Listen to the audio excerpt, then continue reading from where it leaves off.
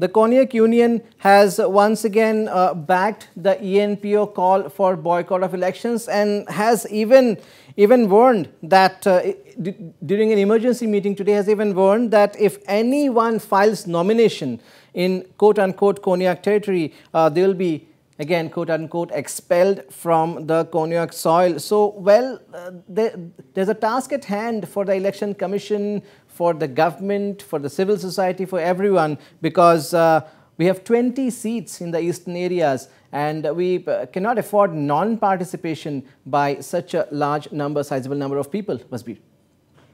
Yes, Nabarun, it is a very tricky situation as far as Nagaland is concerned.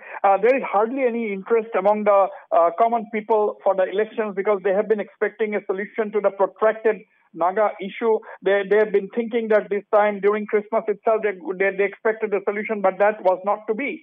And during the elections in 2018, the slogan that swept Nagaland was "No solution, no election." And this time around, there is no such slogan sweeping Nagaland. But the mood of the people is absolutely, they're not showing much of an interest as far as the elections are concerned.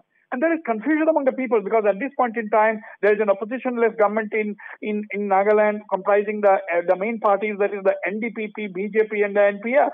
And now it is, of course, there's a lot of confusion among the electorate as to which is the ruling party, which is the opposition party. But now, after the BJP and the NDPP are landed in New Delhi for a seat adjustment, things are becoming slightly clearer. It is now clear that the BJP and NDPP is going to be contesting the elections, and the other side of the fence will be the NPF and the Congress.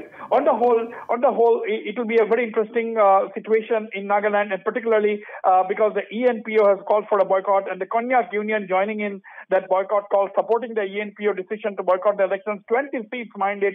It is 1/3 of the seats in the 60-member Nagaland Assembly. Therefore, if there is a real boycott, then the elections will be absolutely, to a great extent, meaningless, if I may use the word, Nabarun.